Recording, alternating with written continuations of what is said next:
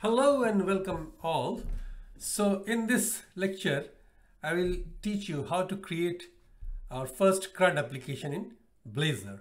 So the outcomes of this tutorial is we shall create a Blazor server app with individual user accounts. So let's flip over to Visual Studio. Now I've got that Visual Studio 2019 in front of me and we'll click on create a new project.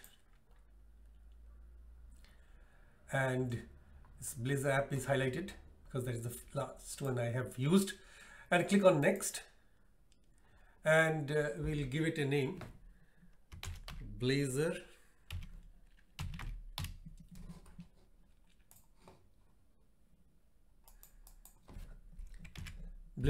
movie app, and click on create.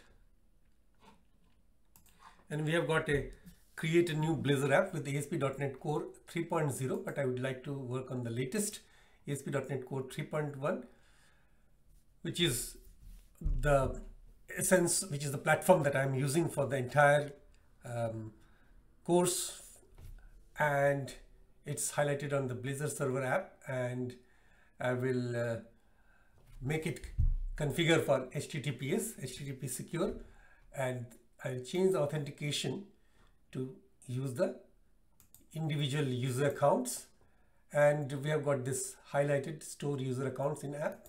I will go with that and click on OK and click on create,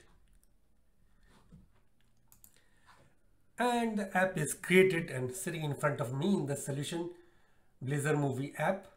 So in today's lecture we have seen how we created our first Blazor movie app, which is a Blazor server app, and in the next lecture we'll run the application and examine it on the browser.